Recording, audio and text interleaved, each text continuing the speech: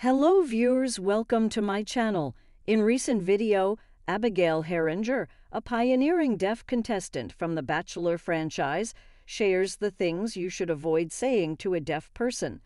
Abigail made history in 2021 as the first deaf contestant on The Bachelor, appearing on season 25 with Matt James.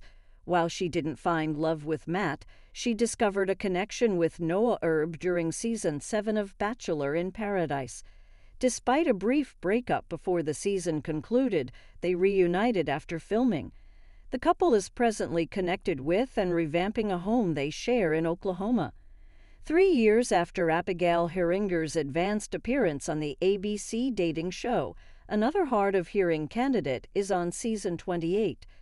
Daisy Kent has previously framed an association with Joey Graziadei.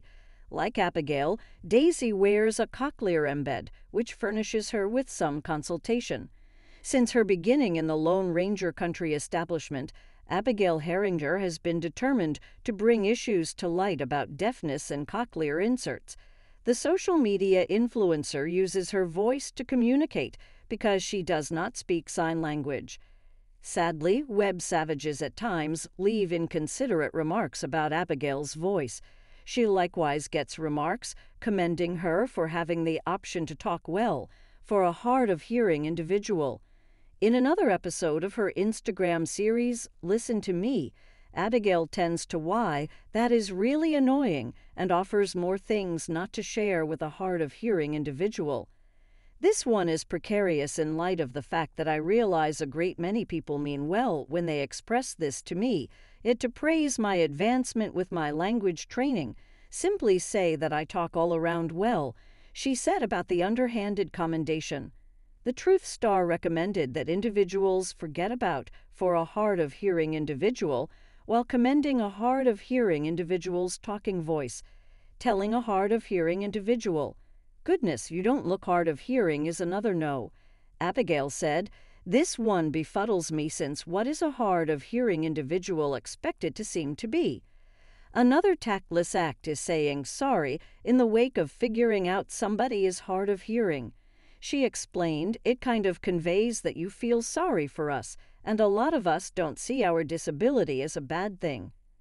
At last, Abigail Heringer can't stand when individuals deny her openness by saying they can't stand captions. Abigail Heringer is a motivation for both hard-of-hearing and hearing individuals. She was praised by those who commented on her Instagram video about what not to say to deaf people.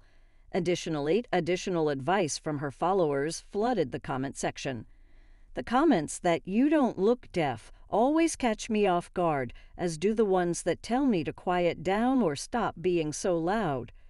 All of this, my teens also despise it when someone replies, "Never mind," when they ask for a repeat. It's not significant. That is detaching. What's more, harsh. The one I disdain the most, "It doesn't matter." I feel so secluded when individuals don't rehash the things they said and simply say it doesn't matter. Only thing else that irritates me is the point at which I'm attempting to comprehend something that an individual shared with me, and they say simply failed to remember it as opposed to rehashing it plainly. As you can see from the remarks, one normal issue is telling a hard-of-hearing individual, "Don't bother," rather than rehashing the same thing.